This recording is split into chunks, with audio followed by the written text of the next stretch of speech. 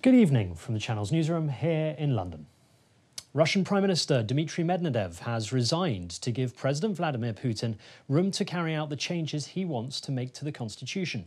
The unexpected announcement, which came shortly after Putin proposed a nationwide vote on sweeping changes that would shift power from the presidency to parliament. Medvedev made the announcement on state TV sitting next to Putin, who thanked Medvedev for his work. It means Russia will also get a new prime minister.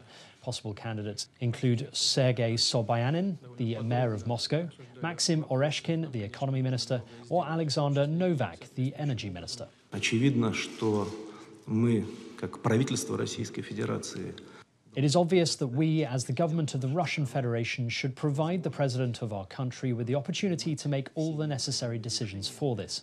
In these conditions, I believe it would be right that, in accordance with Article 117 of the Constitution of the Russian Federation, the current government of the Russian Federation resigns.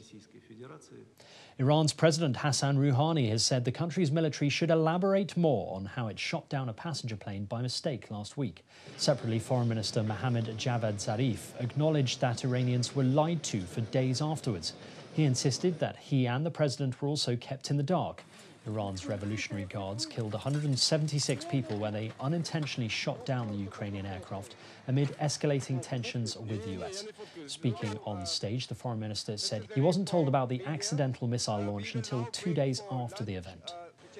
But people are angry even with those 2 days. That is the expectation that people have with the government, that the government should not should have disclosed the information. Of course, I, as foreign minister, and the president, we didn't know until Friday afternoon. The Amazon boss, Jeff Bezos, has announced a major investment in India, saying the country is a key growth market. Mr. Bezos said his firm will invest $1 billion in digitising small and medium businesses, allowing them to sell and operate online. Speaking at a company event in New Delhi, he also said the 21st century is going to be the Indian century. The e-commerce billionaire's 3-day visit to India is expected to be marred by protests. Thousands of small traders across 300 cities have planned demonstrations against what they see as Amazon's negative impact on the local retail market.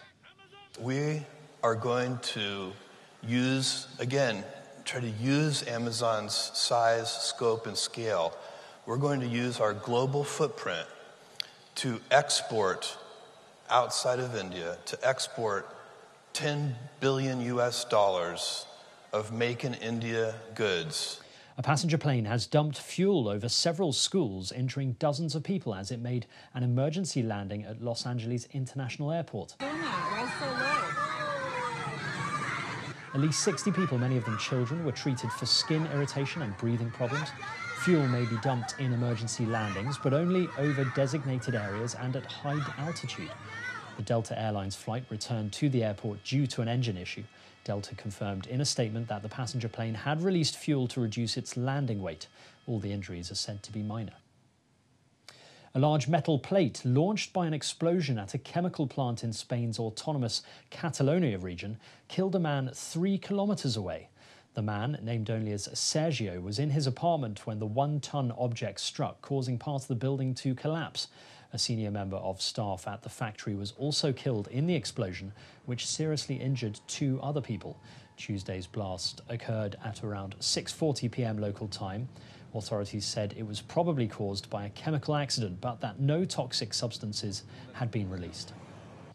Italian police have arrested 94 people in pre-dawn raids on Wednesday as part of an investigation into an alleged mafia scam that defrauded European Union agriculture funds of millions of euros.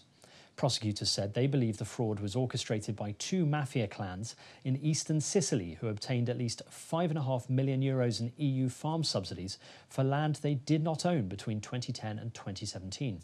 Amongst those arrested were the heads of the 2 families, a number of public officials who help farmers apply for EU aid, a local mayor and an accountant.